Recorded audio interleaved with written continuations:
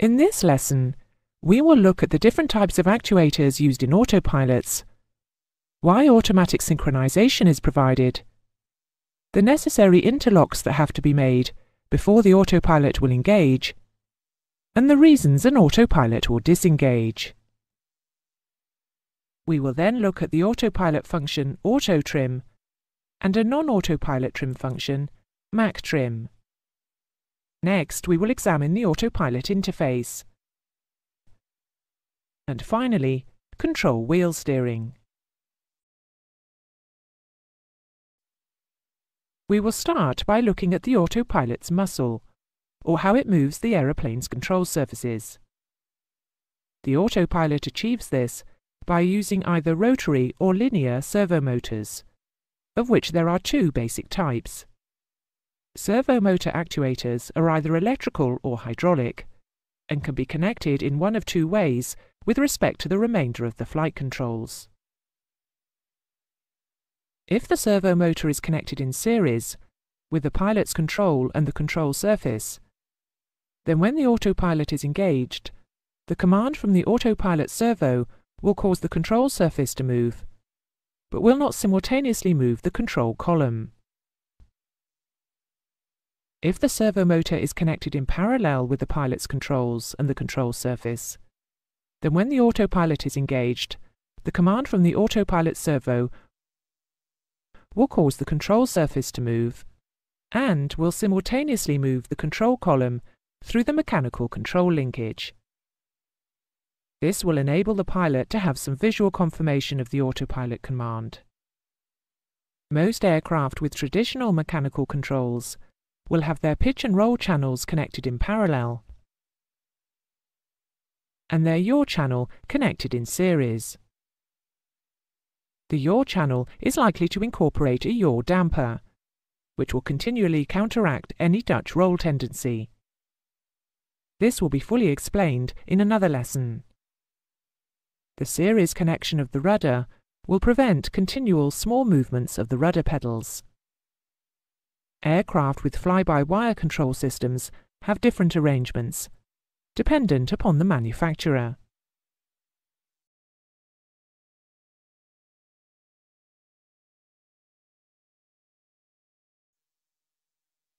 The autopilot cannot be engaged on the ground and used for the takeoff.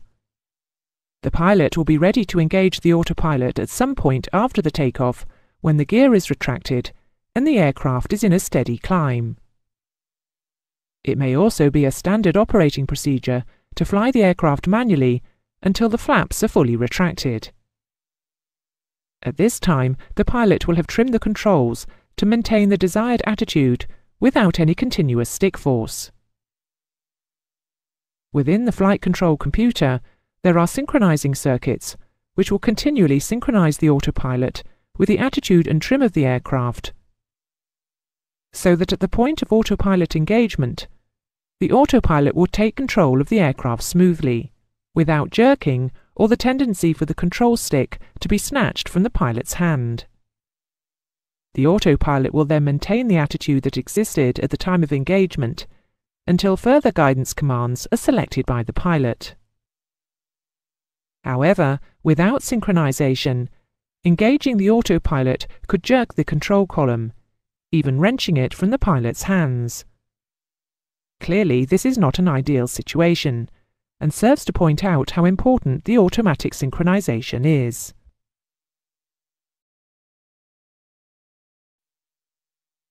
Before the autopilot can be engaged, a series of interlocks must be satisfied, and remain satisfied, to allow the engage interlock relay to hold the autopilot engage switch in the closed position. The first interlock consists of the autopilot disengage button, of which there are normally 3. There is one on each of the pilot's control columns, and one on the main control panel. The autopilot needs electrical power, and therefore has a power monitor interlock. The rate gyro that senses flight attitude disturbances must have a valid signal. And the autopilot computer and the servomotor must have successfully passed their self-tests. The autopilot also requires hydraulic pressure to be able to move the flying controls. Finally, the pilot needs to select the autopilot to engage. The autopilot will disengage if any of the previously mentioned interlocks open. In addition to the interlocks, attempting to select a second autopilot to engage will cause the first one to disengage, unless approach is selected. The autopilot will also disengage if the pitch auto trim system is either operated by the pilot or the system fails. This is covered later in this lesson. When an autopilot disengages, either by operation of one of the switches or for any fault, there will be visual and oral warnings.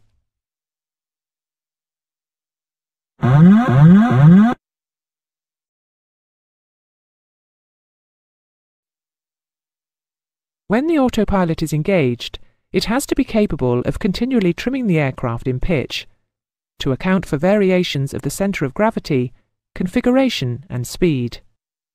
If this did not happen out of trim, forces would be felt on the servo motor, and at the point of autopilot disengagement, a pitch input would occur, causing the control column to be snatched or jerked. To allow for this, an automatic trim or auto trim system is fitted to continually remove any out-of-trim forces in pitch when the autopilot is engaged. When the pilot is flying the aircraft with the autopilot disengaged, he will trim the aircraft manually. Fly-by-wire aircraft have a full-time auto-trim system that operates in autopilot and manual control. Most airliners have a trimmable horizontal stabilizer and elevator combination for pitch trim and control. If the auto-trim system fails, the autopilot will not remain engaged. It cannot be allowed to control the aircraft if it cannot trim in pitch. If the pilot operates the manual pitch trim when the autopilot is engaged, the autopilot will disengage.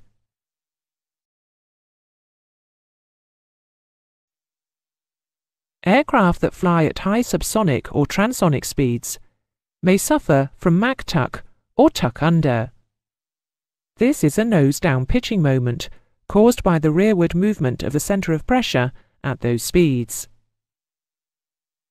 A Mach trim system is provided to counteract Mach tuck. It is independent of the autopilot and is switched on for the whole flight, but will only have an input into the controls to counter Mach tuck when the aircraft encounters the onset of the necessary speed range.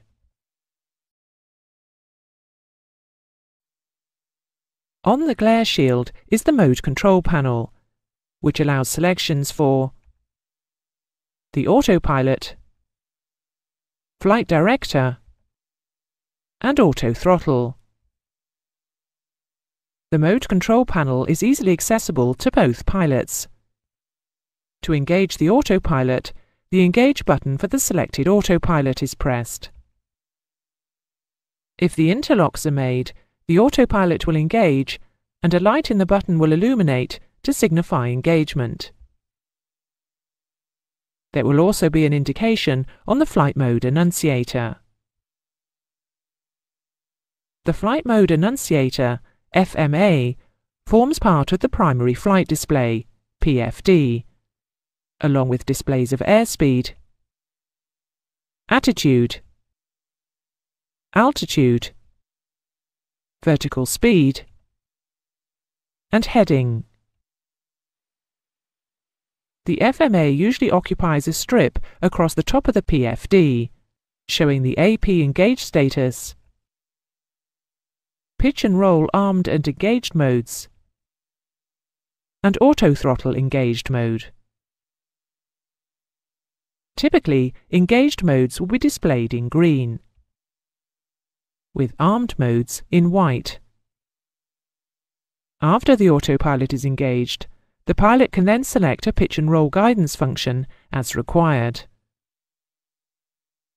To disengage the autopilot, there is a disengage button on each control column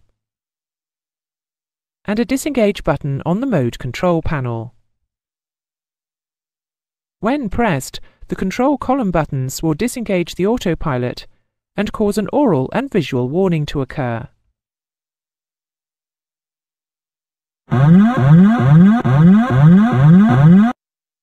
Which can be cancelled by pressing the button a second time. If the autopilot should disengage on its own, the same aural and visual warning will occur to alert the pilot.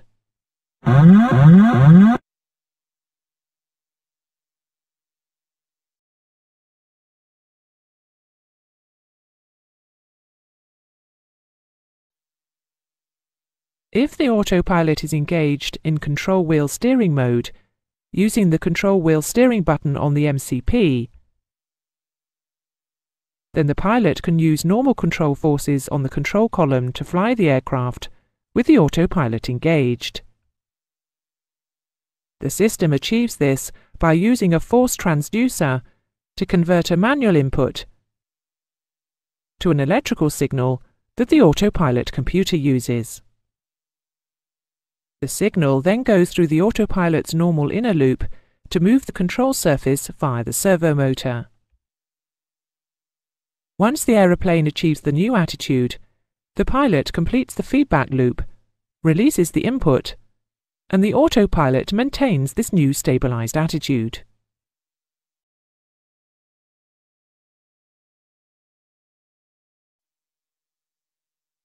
During this lesson, you have learned how the autopilot moves the aircraft's control surfaces, the interlocks that have to be made before the autopilot will engage and remain engaged, and the reasons it will disconnect. Next, you are shown AutoTrim, which is an autopilot function, and MacTrim, which is not an autopilot function. And you studied the pilot-autopilot interface, the mode control panel. Finally, we considered the control wheel steering, which allows the pilot to use the control column to control the autopilot.